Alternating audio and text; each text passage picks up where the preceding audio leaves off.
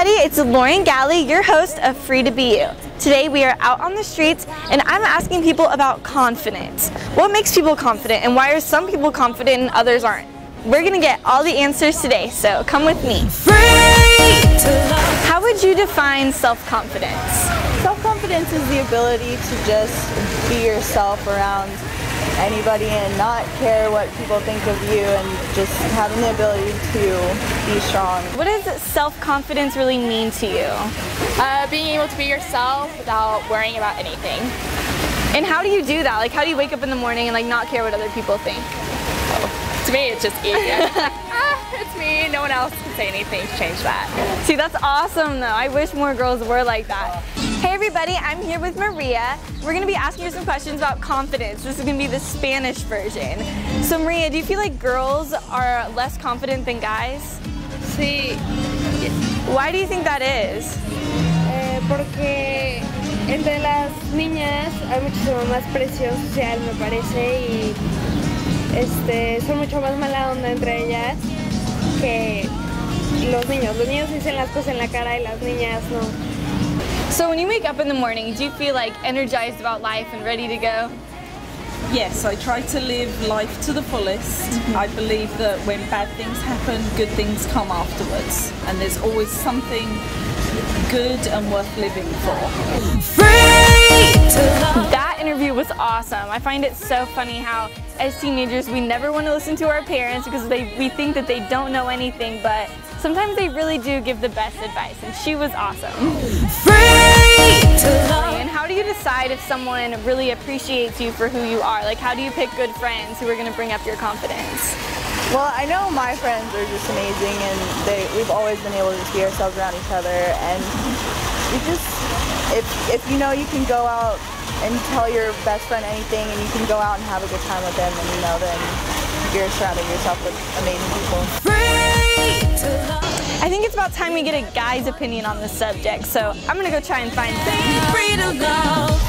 Hey guys, I'm here with these awesome guys today in Market Street, and I'm gonna ask them some questions about confidence. Now, do you guys feel like girls are less confident than guys? Start with you. I think so, because usually the girls, all their friends are kind of talking about them behind their backs. Right. That doesn't really happen with guys. Do you feel the same way? Yeah, and also too, girls care a lot about how they look, and guys really don't care. You don't care how you look at all? No, not much. Probably about 5 minutes a day, you think about it. Kind of jealous, kind of jealous. And do you feel like you're a confident person? Yeah, I guess so.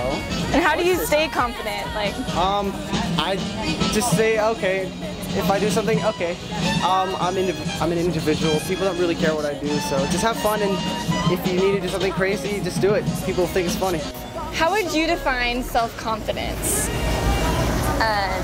I think really knowing who you are and your own characteristics and what your strong suits and weaknesses are. Yeah, I definitely agree with that. Would you agree? Do you have a different definition?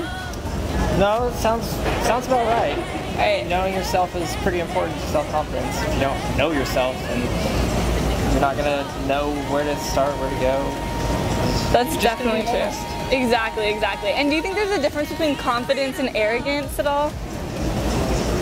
I think to a certain point, confidence can turn into arrogance. Definitely. There are a lot of people who are pretty confident about themselves, and it just turns into it. You are free to be you, so believe it. And would you consider yourself a pretty confident person? You seem like it.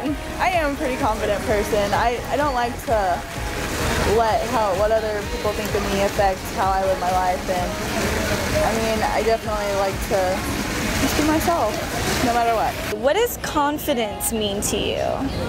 Yeah, it kind of means everything. Like, it makes me be calm when I'm being bullied, and I just feel safe. And what could you be going through that would make you not feel so excited or energized? Or Relationships, friendships, schoolwork, sports, anything like that.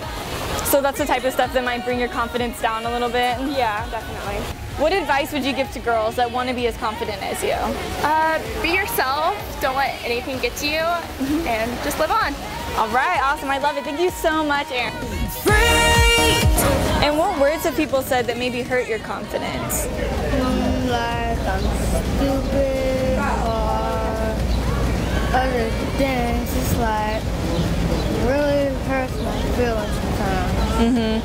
But your confidence makes that okay, right? You feel good about yourself? Yeah, a little bit. All right, that's awesome. Do you have anything else you want to say about confidence? Maybe to the people watching, like some tips on how you stay confident? One tip is like, whenever they say names, like Brad Nancy, just stay calm and say, like if they tell you you're stupid, just say I'm not stupid. And do you consider yourself like overall a pretty confident person? Yeah, I do. And how do you stay so confident? I just have a really good support team, and I have really, really great friends that are always there telling me like how wonderful of a person I am. They're always there and they love me, and I have a really great family. So. Why do you think that so many girls are so worried about what everyone else thinks? I definitely think like the media is playing a big role in it, and like magazines, you're seeing how you're supposed to look, and I don't think you should really care. You should just want to be who you are inside and surround yourself with people who appreciate you for you. And what would you tell girls who maybe don't have that support system for advice on staying confident? Just know that every person is unique and special in their own way, and don't try to be somebody else. Be confident with who you are and the talents and stuff that you've been given, and use that to the best of your ability every day.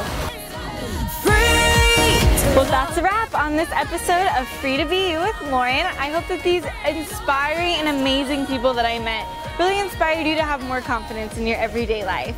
So until next time, don't forget to be you, because there's no one else like it. Be free.